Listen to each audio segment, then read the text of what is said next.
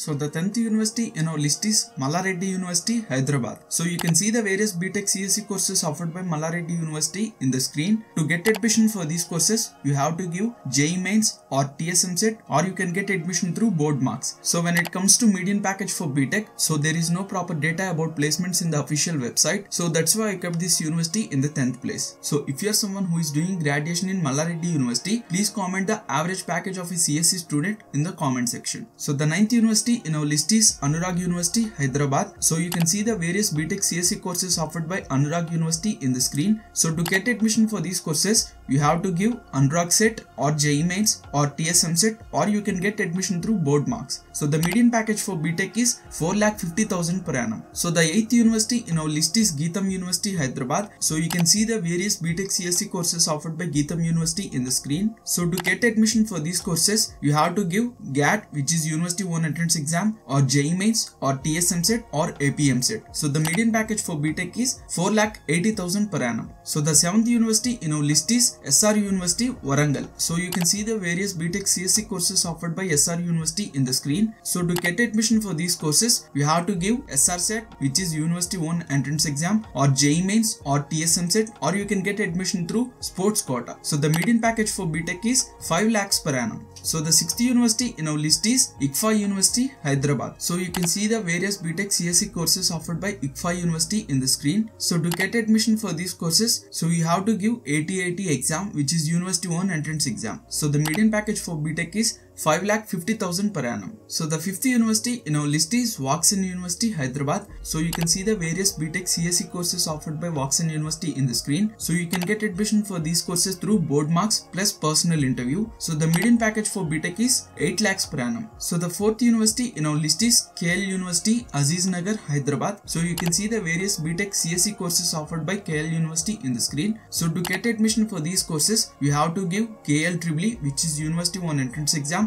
or JEE Mains or JEE Advanced or TSEAMCET or APMCET. So the median package for BTech is 8,40,000 per annum. Before proceeding with this video, I would like to thanks to the sponsor of this video, getcollegeadmission.com. Getcollegeadmission.com is an admission consultancy where they will provide admission guidance to the top private universities in India.